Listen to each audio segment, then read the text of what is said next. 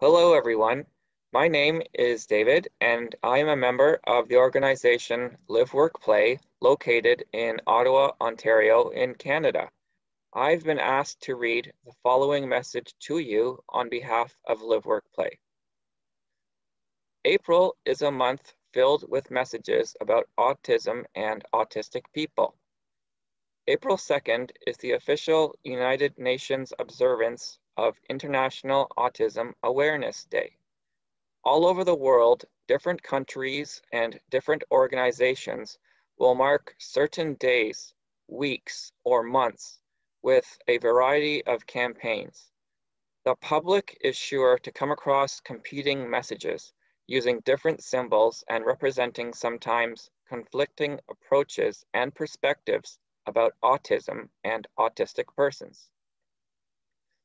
In the simplest of terms, while many may seek to promote the acceptance of autistic people as welcomed and fully valued members of society, there is other messaging that is focused on autism as, quote, a problem to be solved, unquote, and this view is associated with some of the most popular campaigns, which are often represented by symbols like, quote, puzzle pieces come together, unquote, or, quote, lighting it up blue, unquote.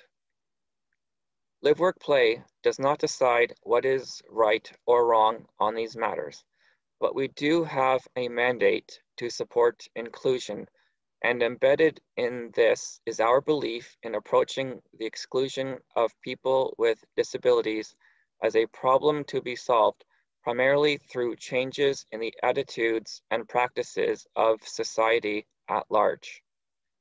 The approach LiveWorkPlay supports is often described in terms of, quote, neurodiversity, unquote, which is about accepting and appreciating that every human being is different and that deciding who is, quote, normal, unquote, is both abstract and discriminatory.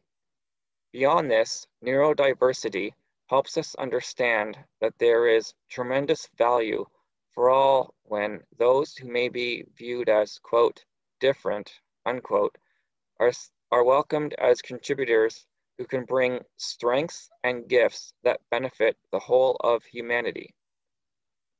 Our purpose with this message is to emphasize critical thinking about autism and inclusion, to recommend that people who are unsure about these issues spend time learning about and appreciating the views of autistic people themselves.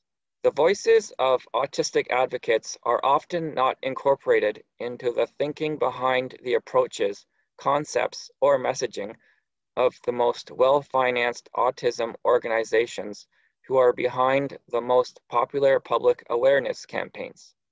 These organizations can purchase their way into the public discourse through marketing and advertising that is out of reach for grassroots advocates.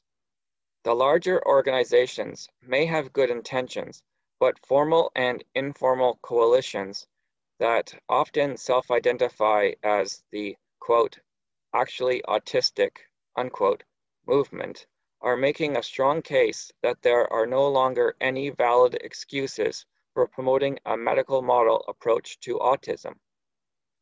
We see every day the benefits of supporting people with intellectual disabilities and autistic people to have homes of their own, to have a real job for real pay, and to engage in regular community venues for the enjoyment of arts and recreation.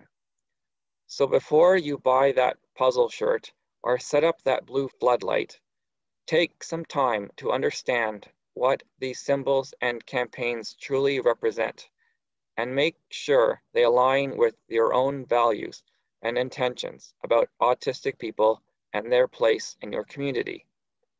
In closing, we would like to thank members of the Autistics for Autistics organization for assisting LiveWorkPlay with the content of this message, and we would like to thank you as well for listening to it.